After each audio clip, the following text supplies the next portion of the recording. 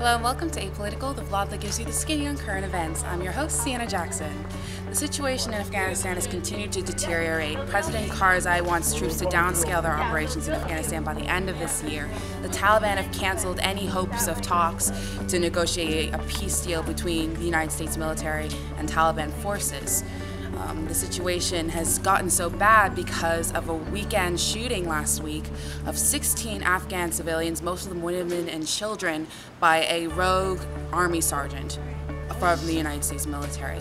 So things are getting very, very bad, and it doesn't look like they're going to get any better. The situation in Afghanistan at this point seems irreparable.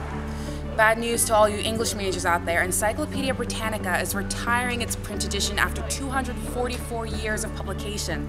The 2010 edition will be their last, but they will continue with their website and multimedia work. This week in science, NASA has designed a robo-glove that increases the strength and grip of the hand.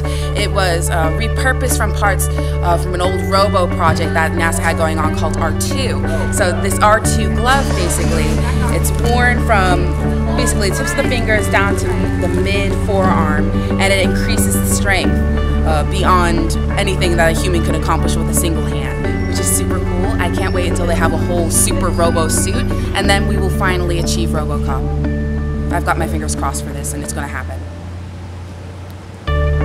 Alright, that's all for today from Apolitical. I'm your host, Sienna Jackson. Happy almost St. Patrick's Day.